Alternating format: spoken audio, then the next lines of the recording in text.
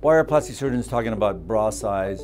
Because that's the first question that patients will ask us when we see them for a breast augmentation. They always say, I want to go from an A to a C cup. Well, in this hot topic, we actually looked at a way to see if there was an exact bust size that would correlate to cup size in doing breast augmentation.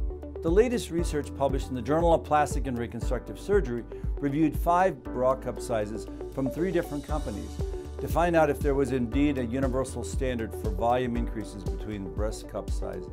They quickly discovered that no 2 breasts are the same and not all bras are created equal.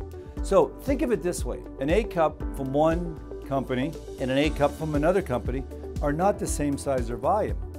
And the volume needed to increase from A to B is also variable between these brands. So essentially, there isn't any standard because there's no standardization at all in the bra industry. This research confirms really what we all have known, and I think it's important. And it recommends 130 to 150 cc equates to 1 bra size. And I think that's a very good general rule. That's why it's so important that when you're considering breast augmentation that you shouldn't say, I want to be a specific bra size, because it is so variable. So if you begin your breast augmentation journey, make sure you find a board-certified plastic surgeon. Go to plasticsurgery.org to find someone that is specializing in this specific technique.